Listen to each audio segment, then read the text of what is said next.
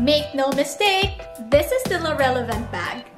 What's up YouTube? Welcome to my channel. This is Lay. I do videos on luxury, styling, and beauty. And if you like any of those, I invite you to subscribe to my channel and don't forget to ring the bell so you never miss any of my uploads. I do videos 2 to 3 times a week, but in between videos, you can find me on Instagram as LayPetite8. I will put that up here. Definitely follow me on Instagram if you want to see outfit inspirations, things like that. And by the way, feel free to check on the description box down below at any point. I will have the products I mentioned linked down there. And so now, let's jump right in. So this is the Furla Mini Metropolis. I believe this is one of Furla's most popular designs, and I will explain why, because this is quite, you know, an amazing little bag right here. There's not a lot of buzz about this bag right now, but I actually think it's a great bag, to be honest. I got this for my birthday about 2 years ago, and as you can see, it has held up pretty well. We will, you know, discuss every feature and detail, and I will get into that later.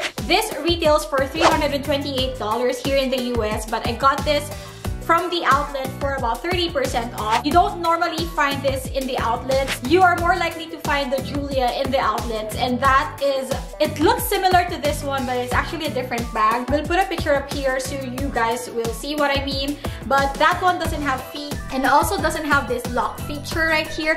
This usually comes with a key, but since I got it from the outlet, they did not give me any of that, and they actually told me that you don't get a key for the newer batches of Furla Metropolis even if you get them from the regular store. I'm not sure what this color is called exactly, but this comes in many other different colors as well. So you have the black and the red, which I believe are the best sellers according to their website, but it also comes in a beautiful gray and, you know, a very light pink that I think is called Moonstone. That's what I originally wanted, but this one was what I found in store and it was on sale, and I actually love this one as well. The material is a textured leather. I don't know if the camera will catch the small grains of the leather right there, but this is a scratch-proof leather. I've had it for almost 2 years now, and as you can see, it has held up really nicely. The leather is in a pristine condition. I don't see any scratches or any wrinkles.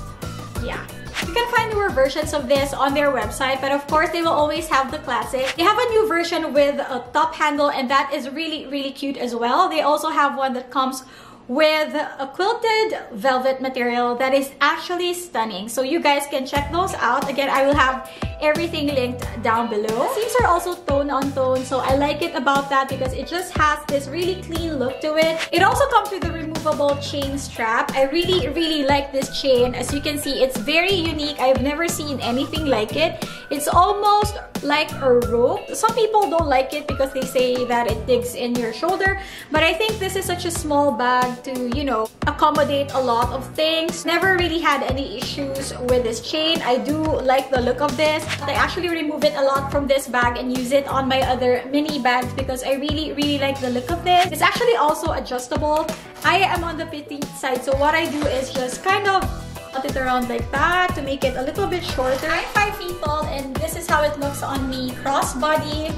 As you can see, it hits me perfectly right here. I did knot this once on one side, and also I can wear this on one shoulder like this. And if I want, I can even remove the straps and kind of just use it as a small clutch.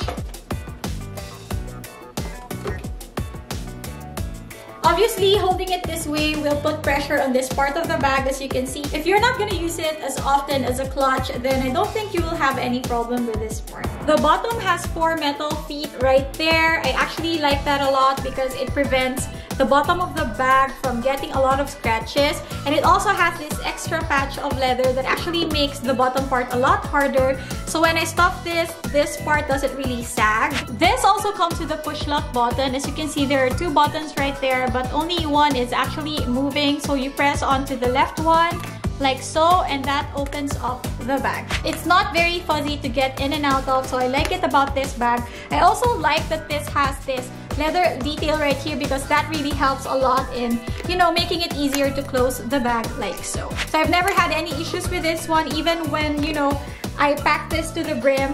It's easy to close. This is a very shiny hardware, and right now it has a lot of scratches right there because I've used this a lot and I'm not one to really baby my bags. I like being able to enjoy them and use them. The other side of the flap is this suede material. This is actually where you see a lot of wear apart from the hardware, because as you can see, there are already wrinkles on this part of the bag, but it doesn't really bother me. It also says made in Italy on this part of the metal right there. It's just very tiny. And the interior of the bag is a textured kind of fabric that's actually very similar color to the leather. It also has this one interior pocket that is actually quite generous. I can insert a card holder right there. Sometimes my key pouch can actually fit in there sometimes. You can also see another hardware right here. It just says Furla Genuine Leather. It's very simple. This is where you can find the ends of the strap right there. And you can just easily remove it doing it like this. Kind of just insert it to the hole and then it's loose right there. So now this is free to use for your other bags. I also use this for my mini pochette that I just got, and I do love this a lot. Overall, I think the Furla Mini Metropolis is actually a great bag to have in your collection, and not to mention the price point is actually very good. Luxury, but it doesn't cost too much if you want something that, you know, of high quality, still luxury, but you know, won't break the bank. This is something that you can definitely check out. The quality is absolutely amazing. I've had this bag for almost 2 years, and as you can see, the leather is in perfect condition. You can only see the wear on the hardware and also inside, which is actually not a big deal because nobody will really see it. It's something that I would consider a classic because of the silhouette of the bag, because of how simple it is. This is something that you can keep in your collection for 10 years, and I know I will still find myself reaching for this after all those years. So thank you for watching this review. If you like it, please give it a thumbs up. Don't forget to follow me on Instagram as LayPetite8. See you guys next time.